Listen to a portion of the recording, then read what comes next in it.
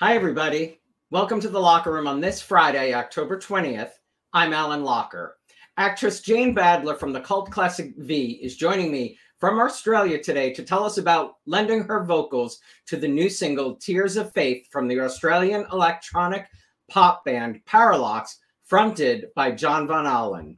The song is a down-tempo electronic dance arrangement about broken relationships and the hope for reconciliation. Its accompanying visual is directed by Leanne Hanley, and the video is amazing. Von Ahlen plays the role of a mad professor intent on creating his perfect soulmate. Through the power of computers, AI, and a little bit of magic, he manages to transmute a blank slate into the perfect female creation played by Jane. The Tears of Faith video is about love, loneliness, and hubris, and touches on the superficial and the spiritual. Jane appeared regularly on American television from 1976 through 1989. Along with V, she starred on One Life to Live as Melinda Kramer and Fantasy Island. She also played the seductive snatcher of Alec Baldwin's baby on NBC's The Doctor, where she played Natalie Bell, and caused a stir opposite Kim Novak in Falcon's Crest. In 2010, Jane returned to V in the reimagining of this series. It is such a pleasure to welcome Jane Badler to the Locker Room. Hi, Jane. Hi. Yeah. Thank you so much for being here. No, it's good to be here. October 20th, you have a movie premiering tonight in Australia. What can you tell us about it? Yes, well, I shot a film a couple of years ago called The Trim Season. It's a horror fantasy. I produced it. I'm one of the stars.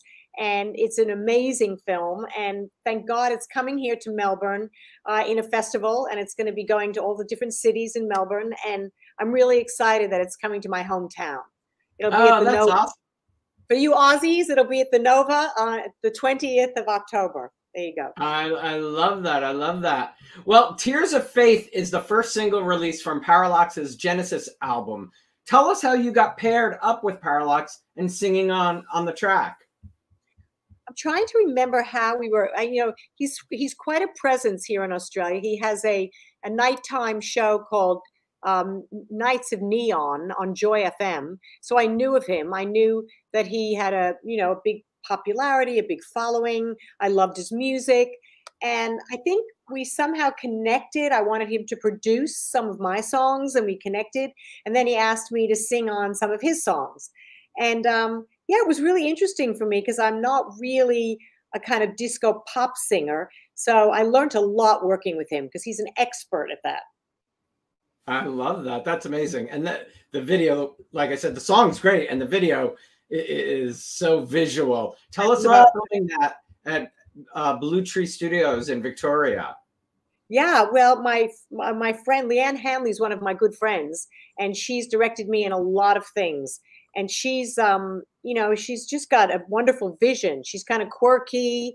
And I think when John and her got together, I knew it was going to be something very special. Oh, my God. I can't believe it. I look a bit like Barbie, don't I? Yeah, you do. Perfect, because it was the Barbie movie. It was pre-Barbie, yeah. I played an elder Barbie, like one of those kind of sexy older Barbies. Anyway, but yeah, it was so much fun to shoot. I love playing characters like that. And I think the video turned out so well. I'm so excited by it. I hope everybody checks it out. Yeah. Eye-popping. The colors are just spectacular. Yeah. John's very good at that. He's not only a musician, an amazing singer, an amazing composer, but he's very good technically with computer. He probably did a lot of that, a lot of the AI in that. Oh, I love that. Do I have it right that you'll be featured also on their next single, Goodbye Berlin? I don't think so, unless he decided to put me in last minute. Maybe okay. I was told you might be featured as some background vocals. So. Oh, yes. I think I am. I have some background vocals, but I'm not sure that I'm up front. Do you know what I mean? Yeah. And Goodbye Berlin, I think it is the next song coming out. You're living in Melbourne, but you were born in Brooklyn. I'm a Brooklyn girl. I will always be a New York chick. And I mean, I shouldn't curse, but I love New York. I love New York City through its ups, through its downs, through it all. I just love New York. What was your childhood like in Brooklyn? Well, I was only one and we moved. I was a baby. I was born in Flatbush, but then we moved to Long Island. And my dad, we were kind of upwardly mobile. So we moved a lot. I think every 3 years we moved. I got very good at figuring out how to navigate a new town, Yeah.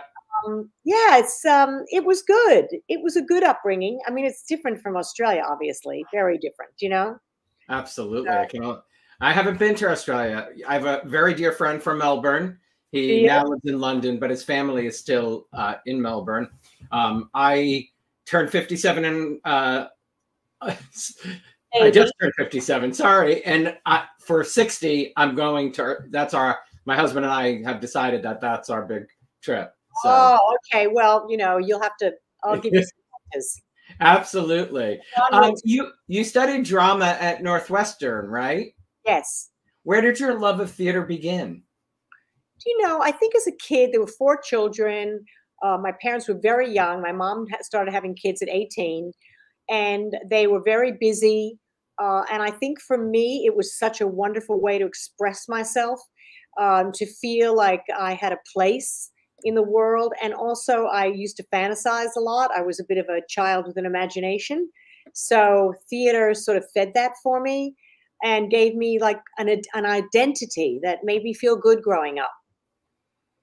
Love that. Yeah. Love that. And then you won the title of Miss New Hampshire and competed at the 1973 Miss America pageant. Were those good experiences?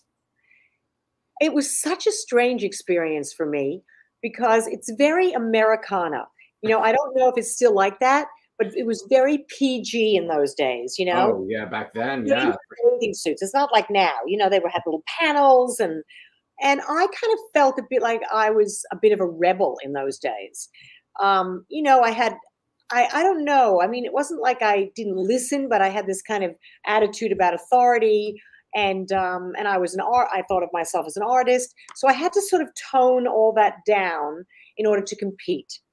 And I remember the woman who won was a born-again Christian. And of course, that's who won. Not that I have anything against born-again Christians. Every night we would stand in a circle. I don't know, she led us in prayer. I mean, I'm a nice Jewish girl from New York. So I had to kind of take a part of my personality and submerge it. So it was kind of hard in that way.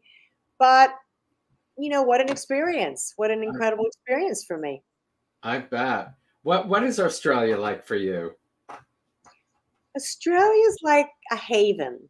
It's not as crazy as America. I love American energy, but there's so much madness in America, with politics and with just a lot of things. And it's religion. I'm Jewish. I mean, anti-Semitism in the United States is crazily on the rise. I mean, there's a lot of, sadly, a deep division in America. Mm-hmm. And I don't feel that here. And I mean, there is a division right now going on with something that we're voting on, but it seems much more mellow here. People aren't as frantic. People aren't quite as driven. And so there's a lovely kind of, people like their downtime. People like to have fun. Sport is very big here. It's probably not as inspiring, but it's just a lovely lifestyle. I bet. I've heard great things. The pageants, is that where you first started singing? No, I started singing probably like when I was very young. I sang all through school. I had played the guitar, and I used to be in those school assemblies playing guitar and singing. I would sit in my room and learn, James Taylor, Carole King, Blackbird Singing in the Dead of Night, all that stuff. The Beatles. It was just always part of my life. And then when I won Miss New Hampshire, I was given the opportunity to sing in clubs all around New England. And that sort of started my performing, in a professional way. Yeah. And then I kind of played at the Playboy Club in New York, and then moved more into acting and didn't come back to singing till much later. Incredible.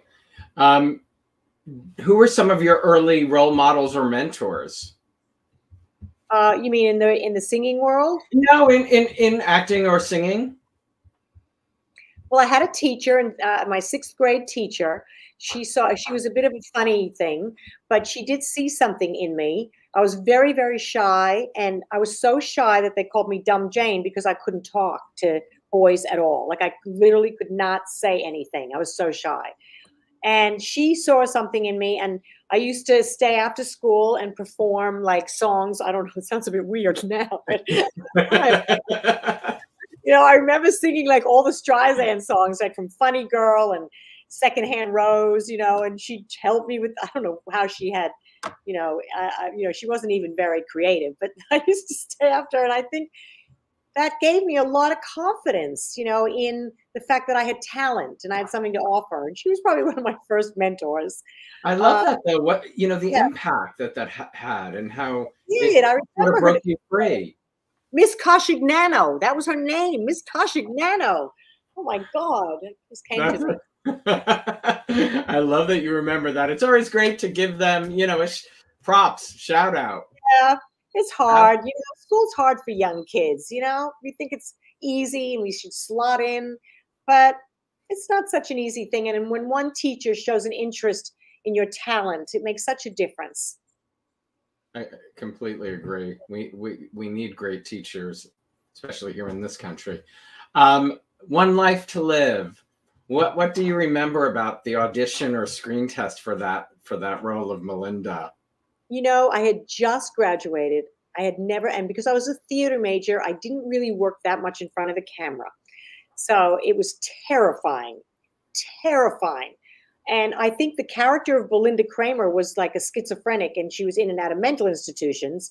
So I was probably perfect for the role because I was so terrified and didn't probably need to act at all. I don't remember much about, the screen test, but I remember when I got the job, it was my first big job. I was 22. And I remember Judith Light was on the show. Judith Light, who's, amazing. And she had this presence about her that just somehow the whole set, she was the one that we all kind of were in awe of, because she could cry like, like that, like just cry and cry, and the tears would drip and drip and drip. That was her thing, you know what I mean?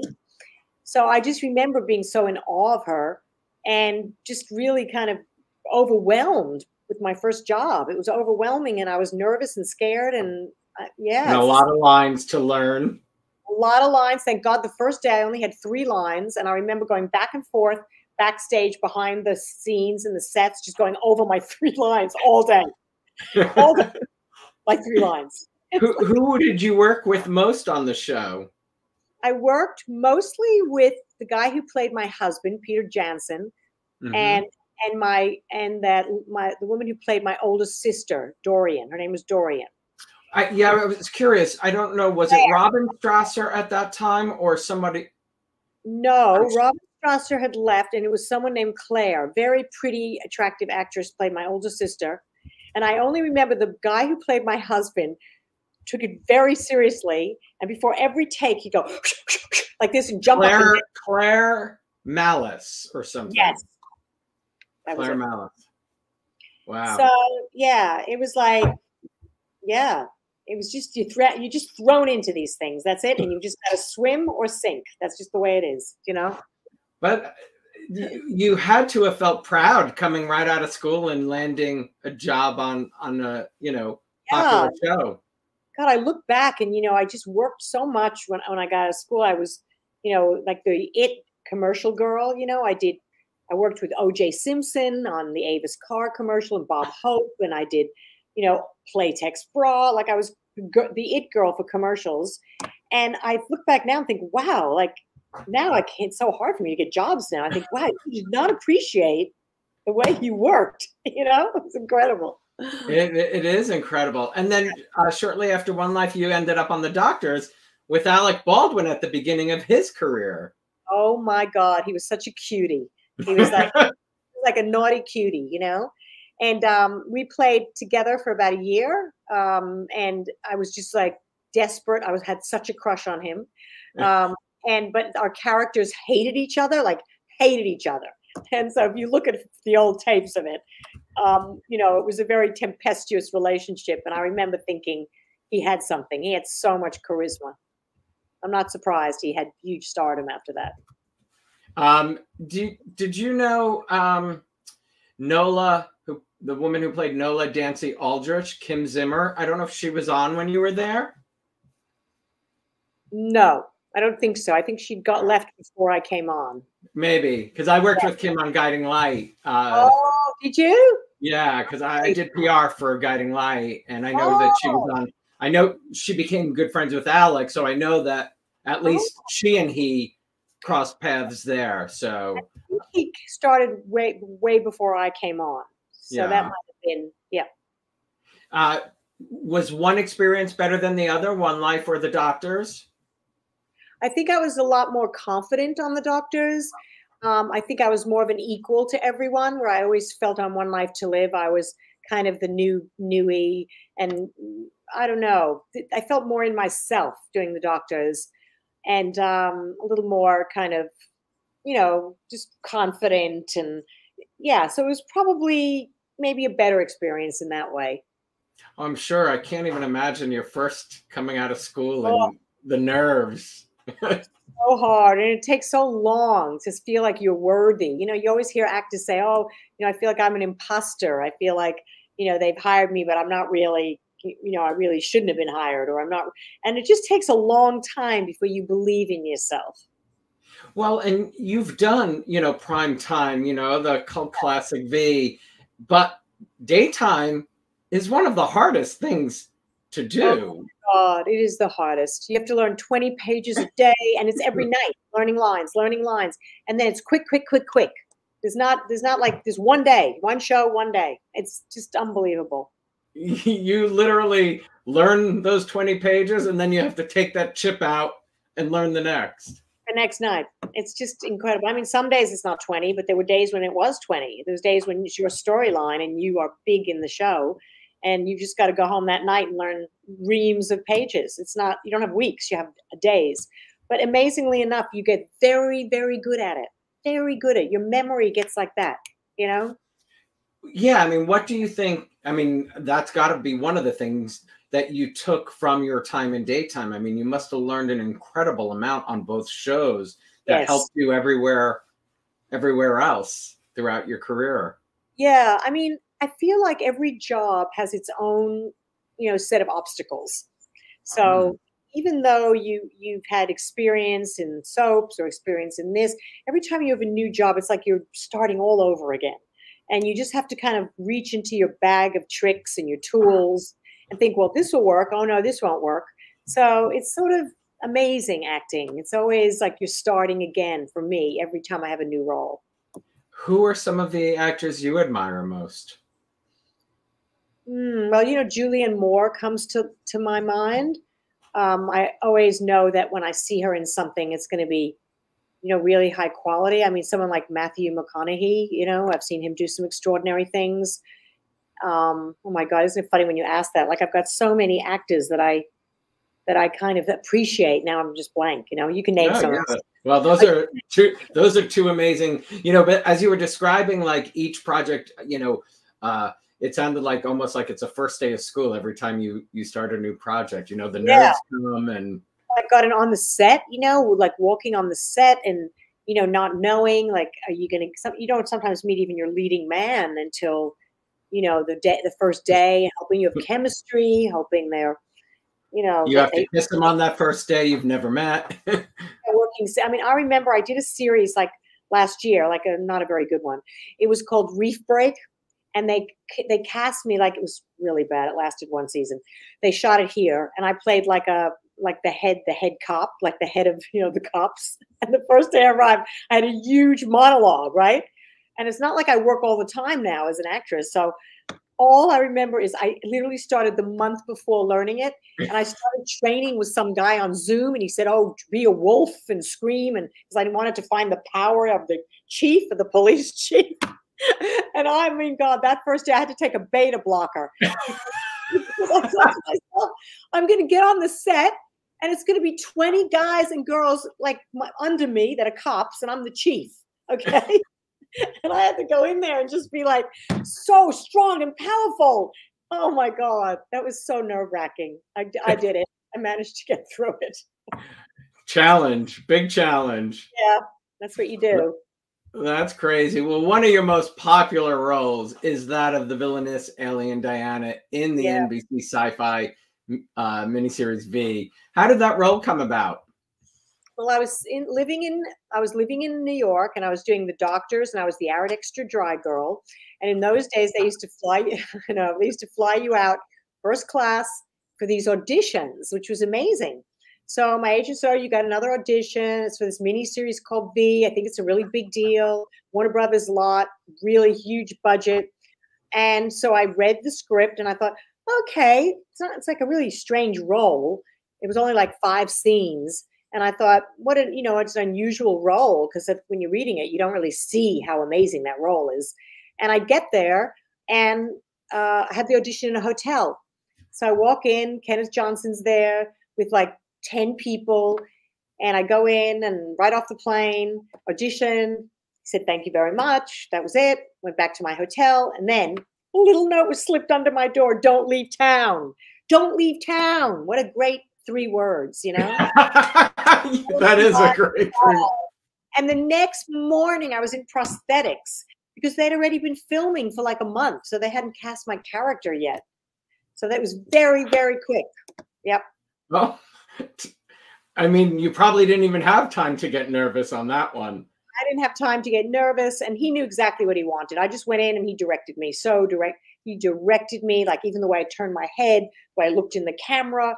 He knew exactly what he wanted with Diana. Did you realize that it would become the cult classic it has? No way. Would I ever in my wildest dreams have thought, even to this day, if I post something about Diana, I get like thousands of likes. If I post anything else, I get like 100. It's like. Yeah, it's crazy. I had not seen the original, but my husband was beyond excited when it had come back. He watched you on the original. He is watching you now here. But I love, the remake was fun too. I thought that was great. Yeah. It was so much more. I mean, the special effects were so unbelievable in the remake, and the actors were incredible in it. Morena. The time from the original to this one allowed for some pretty amazing special effects to be. So, it was really cool being on that one, but I just felt that they didn't utilize my character at all. And I feel like they lost an opportunity to really have a great show. That second season, the only person who could stand up to the Diana character was me. And instead they kept me locked away. But that was very political, because when you enter these shows, there's normally number 1, number 2, number 3 on the call list. So it's very hard to take a character, to take an actor and suddenly make their role very large when it's established who the leads are, My husband said the remake was nowhere near as good as the original. Nowhere near. Nowhere. Yeah. But it was still fun. Yeah, I mean it's so wild to think, what year did you film the original? Oh God, 85 or something. And you're talking about posting stuff here in 2023 about Diana and the reaction. That's I know. That's pretty it's crazy the impact that you just don't know when you're making a show and you turn around. And even now, things pop up on my feed where they showed me with Melania Trump, because she was wearing these glasses and this orange kind of suit, and they put me next to her and said, "Is she copying her?" Like that was like a major thing. And then like some supermodel was wearing something and they put me next to her. Who has it better? And I'm going, whoa, that's like crazy, It's like, it's so funny. I love it. It's great.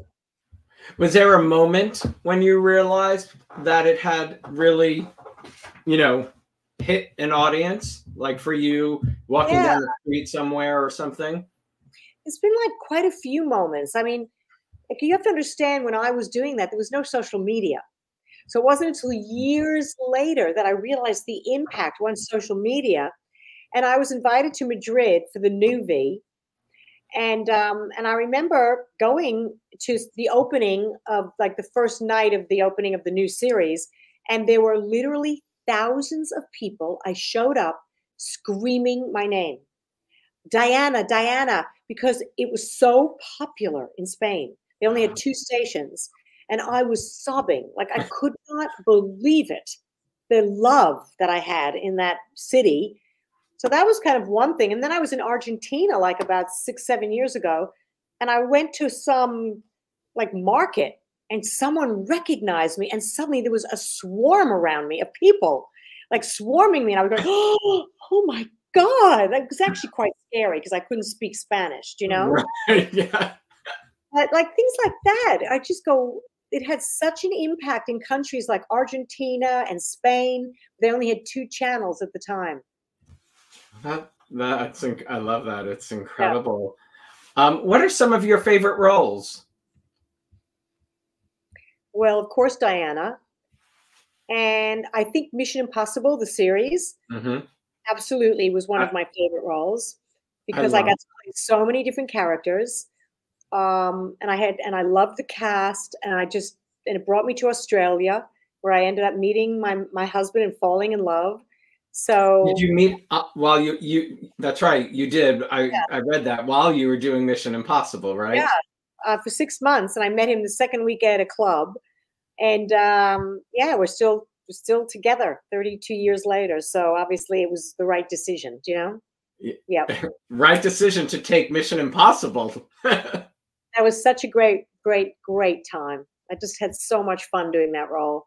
And of course, you know, I've been very blessed to do other things that are not as high profile here in Australia. I did a fantastic web series. I did a comedy in Spain that was so much fun, called Chica on Chica, which I shot. And I just recently worked with William Macy on a big comedy called Ricky Stanicky, and Zac Efron's in that. And that was just amazing to work with him. Oh, so, I can imagine. He's one of my favorites. Yeah, so that was just like, wow. I mean, it wasn't a huge role, but just to work with him was so incredible. And Trim Season, my movie, you know, where I play a witch with powers, you know, what could be better than that, you know? So I've just been really. And you produced it. I found the property. I was shown the film, and then it took about 4 years to get it done, but we did, and we shot it in Utah. So that was really fantastic. Did you like the producing aspect? I do. I like it very much. As a matter of fact, in some ways, I like it probably as much as acting, because I find it very creative, and I've learned so much about filmmaking and what makes a good film. It's not just a fantastic script, but it's everything else, the crew, the director. You know, you realize so many aspects of filmmaking that I've learned, and it's been fantastic. Yeah. Have you ever wanted to direct? No, I haven't really. I mean, I've started writing. I've been doing a lot of writing lately. I've been writing, trying to get a memoir finished, which is not easy. And I think directing, if I did it in a small scale, maybe, but it's so much pressure. I think directing is the hardest thing of all. You're basically that chief of police. Not only do you have to know every actor's role and everything about the crew and the editing and the music. I mean, oh my God, I just don't know if I want that sort of stress in my life. Yeah. Yeah, I can imagine. The memoir, I bet, would do quite well. Yeah, I think it would, actually, because I feel like I have a different take on things than a lot of people. I see things a little bit. You've also had a varied career. Yes, I really have. I have had a very big life, and so I feel like, you know, I would hope, you know, I'm just struggling with it. It's not easy to write a memoir, especially if you're new to writing, you know. How did you approach somebody to help? You know, like, how did you tackle it? Well, it's been about 5 years now, and I started taking writing courses, and then I took a novel course, and I wrote all through COVID, and then I took some memoir courses in New York, And Oh, one of wow. my memoir teachers was so amazing. And I said, would you help me? And we've been working together for a year now. He's amazing. Yep. And you're still learning, you know, taking all these Yep. Yeah, I like that's taking, incredible. yeah, I like learning. I think it's so important, you know, to learn constantly. Helps It us keeps you, grow. yeah, Talk about totally. your music.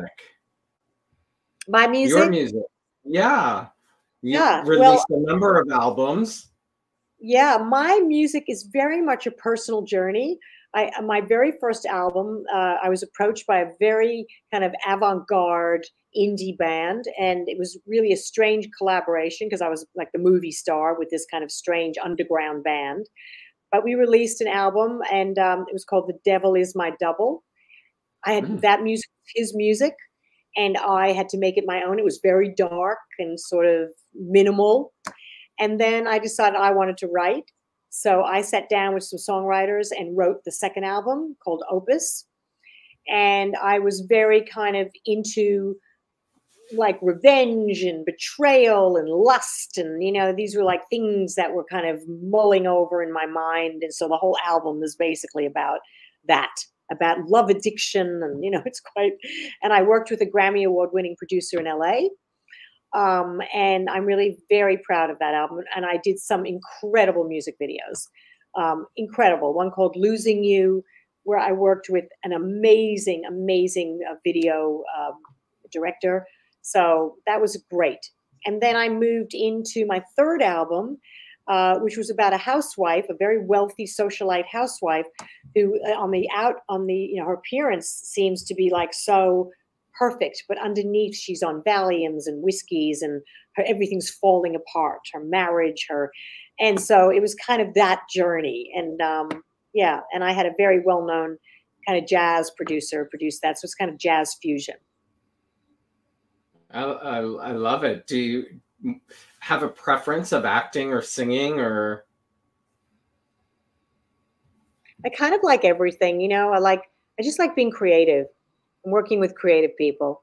So whether it's producing music videos and working with a director, or it's singing, or it's acting, or it's, you know, just working with like-minded people. You know, I just love that. Yeah. Is your husband in this business? Not at all. He is a businessman. God, he's a businessman, so I can afford to do all of my little projects because most of them don't make, you know. Yeah, no, he's great. He's you know, he's taught me a lot about finances and hedge funds and, you know, the markets, and I just love learning about that too. So yeah. That's incredible. I love that. Well, Yeah. You know, he provides you an opportunity to do all your creative stuff. He really does. I feel very, very blessed. I really do. I have a very beautiful life. Yeah. That's awesome. Well, I wanted to talk about your son, Harry Haynes, who passed away in 2020.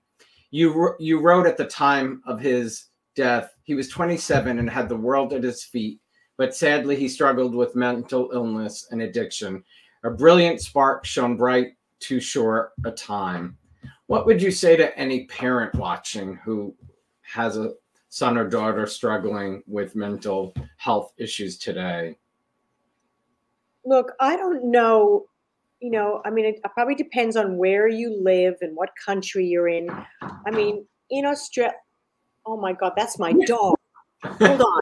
Sorry. Go get your door. Pounding on the door. Can you believe it? She's like, and she's pounding on the door. Oh, it's a dog pounding on the door? That was my dog pounding on the door. Anyway, I have to say that, you know, I feel like there needs to be so much more education in the school system. It has to start in the school system around kids that are different, because often kids that do struggle a bit have a unique way of looking at the world. And you're thrown into school systems where they want everyone to be homogenized so that it's not more work on the teachers. And it's really tough. I feel like if at a very young age, these kids are understood more or giving more opportunities or shown how beautiful their uniqueness is, maybe that would make life a little easier for them. And I just know that Harry didn't get that, which makes me so sad that, that we were let down by the school system. Because, he was non-binary and he was that at a time when that was not talked about. I mean, now it's like, men are dressing like women. But when he was a kid, he was very unique in a private school where sport is king. People didn't know what to do with him. And that's kind of makes me really sad. I think it's changing, but not enough, not enough. Not enough. Yeah. I mean, not like I said, I'm 57 and, people didn't say the word gay, they called me faggot, but they didn't, there was no understanding of what this meant in our world. Yeah. And I do feel like parents should look at their uniqueness of their children and celebrate that instead of trying to change them but even having said that, mental health, it's difficult. It's very difficult. And addiction. Once they go down that path of addiction, once they start on those very heavy drugs, it becomes a whole other thing. So what you want to do is prevent that. You want to prevent them from ever picking up those drugs. Because once they're addicted, it's just a whole other journey. Right. I mean, right. You're talking about two things crashing into each other almost, and it's a hard road. What has helped you the most during the last 3 years? I think trying to not push away the grief, knowing that it's not going to kill me. I'm not going to die. That it's, and it makes me sad to think about it, but grief is just your love. It's your love. And I just loved him. I loved him so much. And I know that he's doing okay, but I think the thing that helps me is knowing that I can live with grief and also find beauty every day. I can find beauty. More beauty, I think, than I've ever found. Life is so poignant, Mm. And he followed in Mom's footsteps. He did. He followed him. He was my mini me. Except much more fearless. And his fearlessness was not good because he was not afraid of anything. And that's not a good thing. What was it like to watch him on television? What was the first thing he did that was on TV? Well, I just thought when I saw him in American Horror Story, he played, it wasn't a big role, but he was so beautiful. Oh my God, my son was magnificent looking. And just seeing him, and he was young then, and he was not, addled by drugs then. And I thought, oh, he's going to have this huge career, and I'm so proud of him. And he's so unique, and it was just wonderful. I was very proud of him, proud of how hard he tried. And you went through all of that. You know how hard it is. And yeah, I know. I think that was the thing. You're very naive I was very naive when I started the addiction journey with my son. And I think that you don't realize really that it is very difficult to overcome addiction. Oh. And if a child was sick with cancer, you could give and give and give, and I love you, and I'm here, but you're told when your child has addiction, hard love, hard, don't give in, don't, and so you're caught between the natural instinct of a parent, which is to love, and I'm here for you, and sort of trying to kind of be tough. It's very difficult. Addiction is the worst. It's the worst. And you're right, because you're told to let, somebody has to hit their own rock bottom or, to pick themselves. They want to, have to want to get up and live. And that's really tough. That's really tough. Your other son, Sam, did he follow in Mom's footsteps? He's amazing, my son, Sam. I'm so proud of him. He lives in New York. Oh, wow. Okay. And he is an extraordinary artist. He's also incredibly, he took coding courses, so he understands the tech part of computers, but he has released an amazing body of work. They're, non-fungible tokens, NFTs, Oh, yeah. digital artworks, and he's just now about to release his second body of work. And he's just got something. He does projection. He does projection for theater, big projections, and he also trades equities. So he's got both sides. He's married. I was just going to say, he's got dad's side, the business side there, right? And the side and my side. And he's probably more like his dad than me. He's not like Harry was very effusive and dramatic like me, and Sam's much more kind of holds things in more, But he's got a beautiful wife. She's a writer. She writes a lot for publications, and they're great. They're really good. Thank you. Yes, absolutely. And New York is a great place. Jane, such a pleasure to meet you. Thank you so much for joining. You're amazing. You're an amazing interviewer. I mean that. Thank you. I appreciate that. It means a lot because you've had a career where you've been interviewed maybe once or twice. You're very good. Thank you. Thanks. I really do appreciate that. And good luck at the premiere tonight. Have a great time. All right. Okay. Bye. Bye, Jane. Thanks, everybody, for watching today.